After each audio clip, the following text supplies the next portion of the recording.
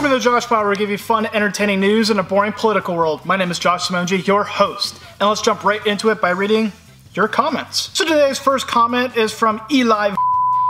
I can't say his last name. Whoops.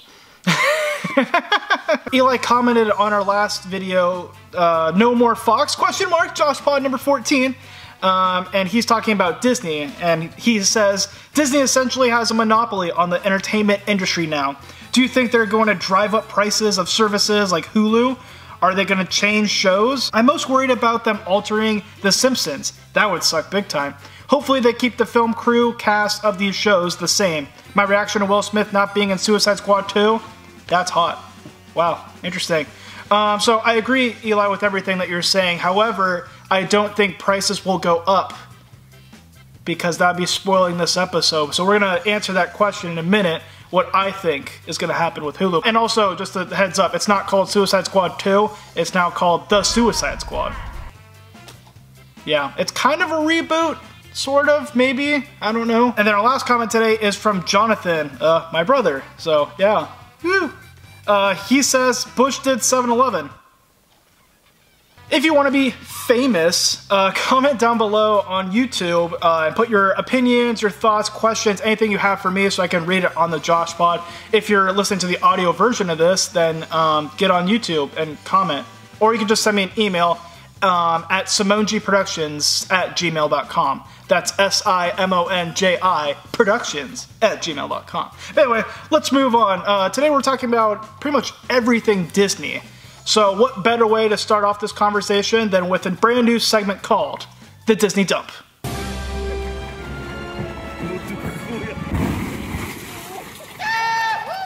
So today we're talking about Disney's recent deal with Comcast, and for those of you who don't know what Comcast is, it's the giant company that controls famous properties like DreamWorks, Universal, and NBC. So Comcast has a small stake in Hulu, the online video platform service where you can watch movies, TV shows, just pretty much anything online without the need of a cable box. However, as of May 14th, 2019, Comcast plans to no longer have a stake in Hulu. They decided to make a deal with the dreaded Disney. Yar. So let me explain to you who exactly owns Hulu. There's pretty much three big companies that have shares in Hulu. One is Disney, no surprise there. Disney actually has 60% of Hulu, which makes it the largest shareholder of Hulu, followed by Comcast, which has 30% of Hulu, and AT&T with a puny little 10%. Oh, little 10%. 1 month later, so this is April now of 2019, AT&T sold this little bitty share back to Hulu. For $1.3 billion. Yeah, $1.3 billion for 10% of Hulu. That's pretty crazy. Which means that Disney now has 66% of Hulu and Comcast owns 33%. So 1 month after that, so now we're in May of 2019, Disney and Comcast made a deal for Disney to assume full operational control of Hulu since Disney has the larger share. Pretty much the main idea is that Comcast has the ability to sell its share of 33% to Disney in 2024, okay? So that's about 4.5 years from now, they can get money for their 33%. If Comcast decides to do that, sell their 33% to Disney, they're looking at a minimum of $27.5 billion. That's a lot of Jurassic World movies that we don't want. But again, they have to wait 4.5 years in order to get the money. Disney, on the other hand, has unlimited power. What I mean by unlimited power is that Disney has full control of Hulu, like right now. They don't have to wait 4.5 years to control Hulu and, do everything operational wise. They get access to it right now. So this means that Disney owns Hulu, ESPN Plus, and soon Disney Plus. The three online streaming services, it's pretty insane actually. I'm guessing with these three streaming services, they'll make everything seamless. Like if you use your credit card or account on Hulu, let's say, Disney can then offer you like, oh, we're doing a promotion right now. Here's an add-on of ESPN and Disney Plus. Pay an additional $15 a month, ? So, I mean, I'm assuming it's gonna go that way. I don't know for sure, it's all speculation at the moment, but I'm guessing that's what they'll do. Frankly, I'm kind of nervous what Disney's gonna do with Hulu. It's gonna get its white three-fingered gloves into it, you know, and then just start messing everything up. Hulu was like your one-stop shop for like live TV shows, movies, just regular TV shows, like old ones. But now that Disney owns it, are they planning to kick them off type thing and just make everything Disney? It's really unclear, but if they were to do that, that means shows like Brooklyn Nine-Nine, Parks and Recreation, Rick and Morty, those are just a few, but theoretically, those would be all kicked off. And like, where exactly would they go?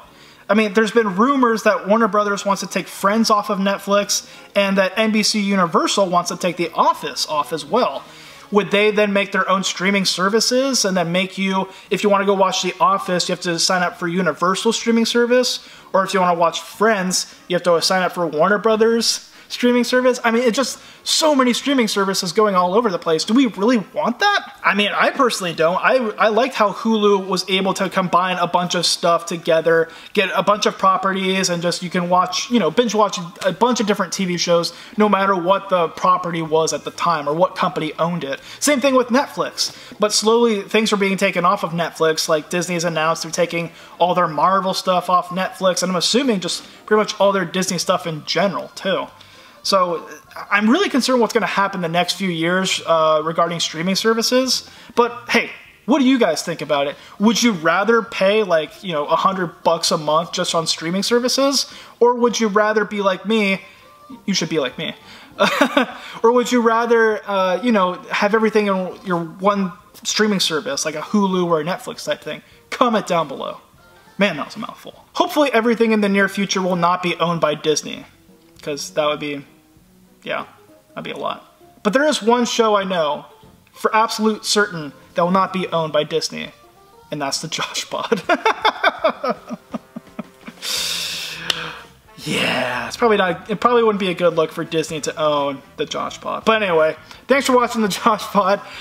Like and subscribe if you have not already. On our channel, you can hit the little bell icon so you'll be notified whenever we post a brand new episode. If you have not already, be sure to comment down below. Leave your opinions on this topic, or just, you know, leave whatever kind of questions you have for me. Oh, of course, if you're listening to the audio version of this, you can rate us on iTunes or SoundCloud, so at least give us 4 stars. At least 4 stars, because 5 is too perfect, and we know I'm not perfect.